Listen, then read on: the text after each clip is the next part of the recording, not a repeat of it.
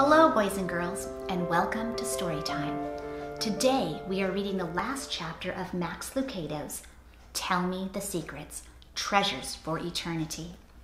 You know, we've been following the characters of Shannon, Landon, and Eric, the young kids who met Melva and Josh by hitting a baseball through their window. Well, as they worked on their home to help them pay for the cost of fixing the window, they became great friends, and Josh would teach these children treasures for eternity, lessons he learned through living his life and being a missionary in Africa.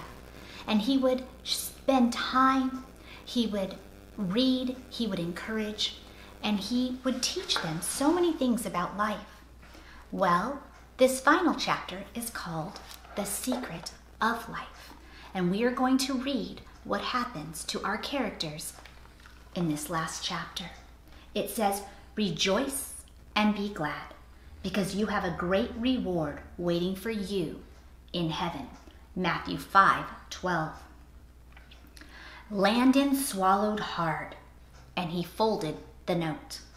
His teacher watched as he put it in his pocket. "Is there something wrong?" she asked. "May I be excused?" he asked her. "My sister is waiting for me in the hall." "Sure." Shannon's face was tear-streaked. Behind her stood Eric, his hands on her shoulders. His face was solemn. "How did you find out?" Landon asked them. "Melva called my mom," Eric replied. "Mom called the school office. Josh is in Medical Center Hospital. They took him there this morning. Something happened to his heart." "Landon," Shannon began to cry. "Something is wrong with his heart?"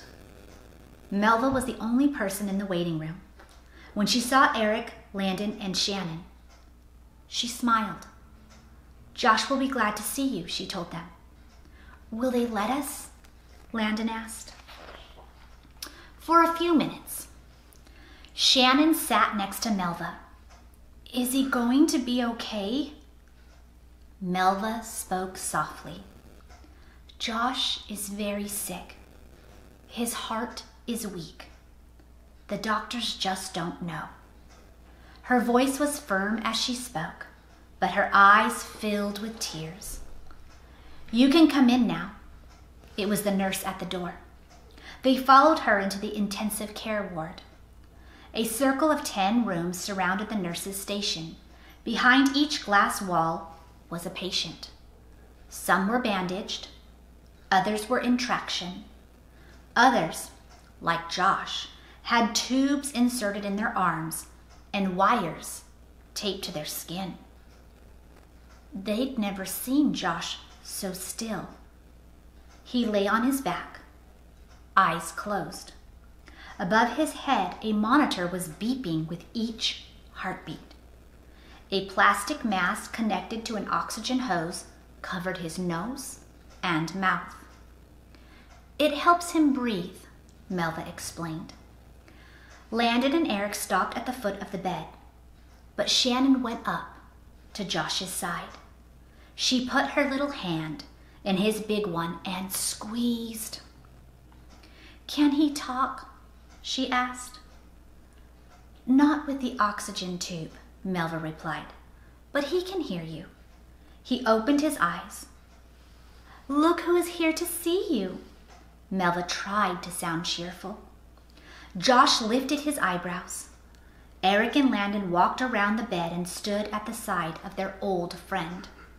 They'd never seen him look so tired, so weak. He opened his hand, and both Eric and Landon held it. They didn't know what to say, so no one said anything.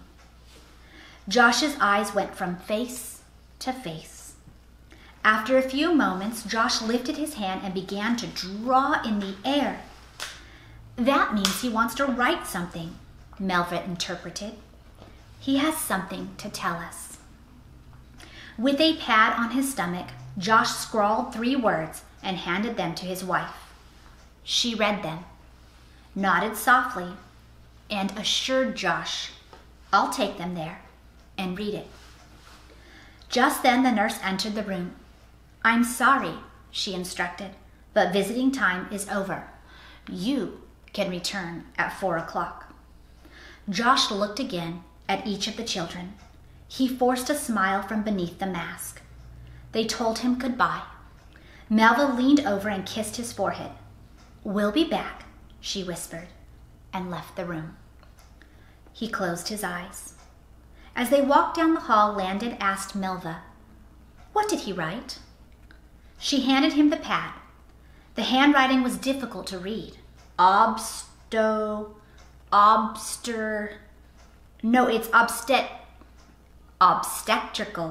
Melva said. He wrote, "Obstetrical ward." "What kind of a ward is that?" Shannon asked. "It's not an A ward. It's a ward, a part of the hospital. Josh wants me to take you there and tell you something." "What was the third word?" Eric spoke up. "Secret." Melva smiled. "He wants me to read you a secret from the book." Landon had no idea what obstetrical meant, but he didn't feel like asking. He wasn't in the mood to talk much. Neither was anyone else. It was a quiet group that rode the elevator to the lower floor. Only Shannon spoke. "A hospital is a sad place," she commented. "What you are about to see may change your mind," Melva responded as she put her arm around Shannon's shoulder. The elevator door opened to a room of bright colors and excited people. Bright balloons were painted on one wall, and a colorful aquarium stood in front of the other. Straight ahead were the backs of a row of people all looking through a large window. They were laughing and pointing and lifting up small children so they could see.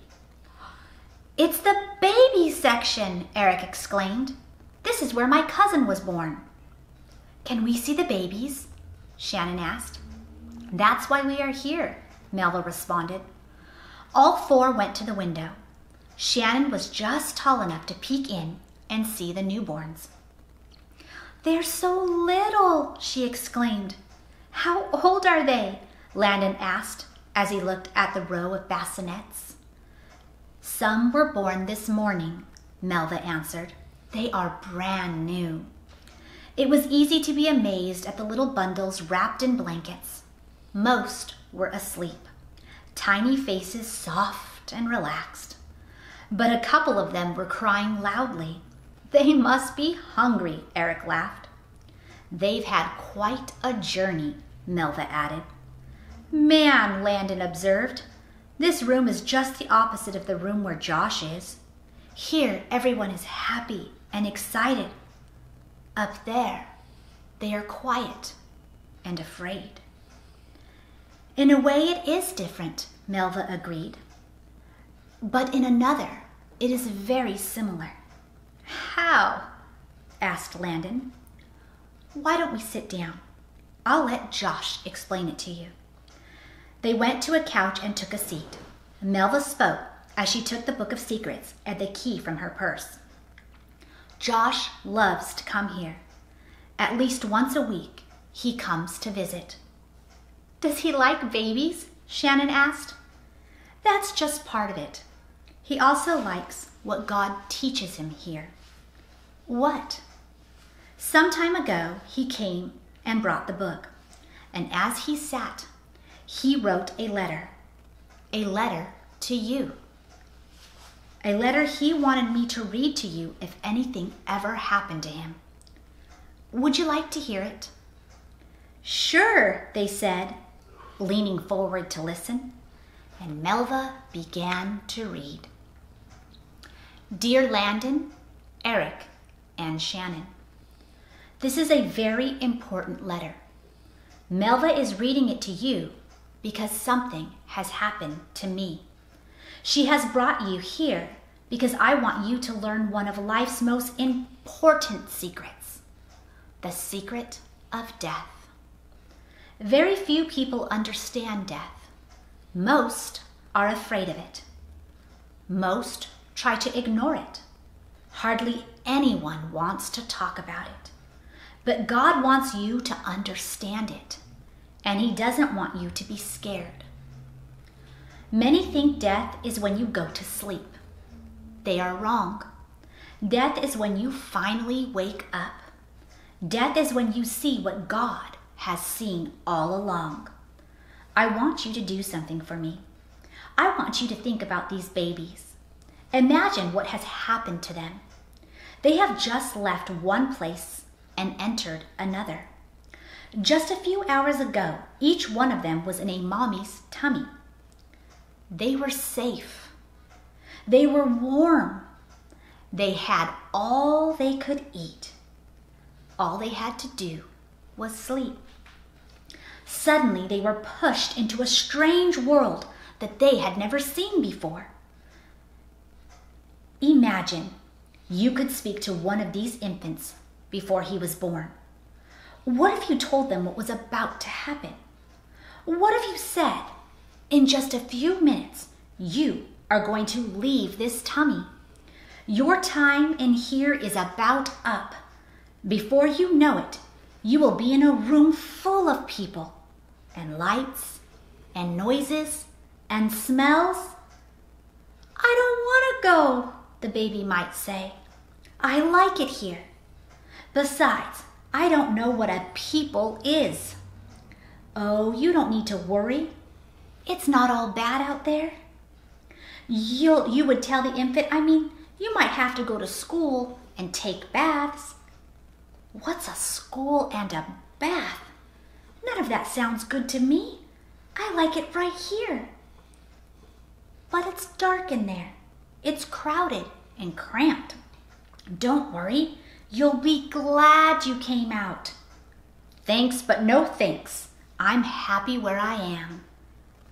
I want to stay just right here. Landon chuckled at the thought of the baby not wanting to be born. The baby doesn't have a choice, Melva. He has to come out. Yeah, Eric said, smiling. Who would want to stay inside a tummy forever? That's exactly what Josh is explaining, Melva answered. Listen to what he writes next. You see, kids, there comes a time in life when we, like the baby, have to make a journey. Just like the baby has to leave the tummy and enter this world, there comes a time for us to leave this world and go to heaven. And most people don't want to go. We act like the little baby in the tummy. We like it where we are. This world may not be perfect, but at least it's familiar, and we don't want to leave. Melva's voice choked as she read the next sentence. Eric, Landon, and Shannon, it's time for me to leave. It's my turn to go and be with God in heaven. I don't want you to be afraid. I'm not. It's my time. I accept that. It's okay to be sad. But don't be angry. Don't be scared. God knows what He's doing. I will miss you. But we won't be separated very long. Someday, your time will come to leave. And when it's your time, I want you to know I will be waiting for you. I'll be there when you get there. I'll be one of those proud people standing at the glass. And standing beside me will be your Father, your Heavenly Father. We'll be waiting. Don't forget the secret. Love, Josh. Melva had barely finished reading the letter when her name was paged over the speaker system, telling her to return to the intensive care unit. She swallowed hard, looked at the kids, and said, "Let's go." When they reached Josh's floor, the kids waited outside as Melva went in. Though she was gone for only a few minutes, it seemed like hours. When Melva returned, her face looked pale and sad. She sat on the couch and wept softly. They said he dozed off and never woke up. "He's gone away?" asked Shannon. No, Shannon, he hasn't gone away. He's gone home. He's finally gone home. It's the day he's always dreamed about. Melva looked at Landon and Eric. This was in his hands. She handed Landon his baseball, the same baseball Eric had hit through the window. On it, Josh had scribbled 1 Corinthians 15:51. What does that verse say? Landon asked. Eric picked up a Bible from the table and looked it up. I'm telling you this strange and wonderful secret. We shall not all die, but we shall all be given new bodies. Sounds just like something Josh would say, Shannon observed. I can't believe he's dead, Melva. Landon began to cry. Oh, Landon, he is alive. He is more alive than he has ever been. He just isn't here. What do we do now? Eric asked. What do we do? We prepare for heaven like Josh did. His entire life was given to God, and since he lived for God on earth, he will live with God in heaven. Melva looked at the 3 children standing in front of her. She thought for a moment about all they had learned together. Lessons God had taught them about growth and peace and love. Stories about the Wemmicks, Punchinello, and the Song of the King. God used Josh to teach us a lot, she said, pulling Shannon onto her lap and putting her arms around the boys. We will miss him, but we will see him again. And when we do, we will be together forever. That's what God has promised. And that is no secret. Probably no topic is avoided more in life than death. It looms as the final enemy. But on the cross, Christ defeated death and Satan. And because of his victory, death for the Christian becomes merely a doorway into eternal life. If we could see through God's eyes, we would see the wonderful things he has in store for us in heaven.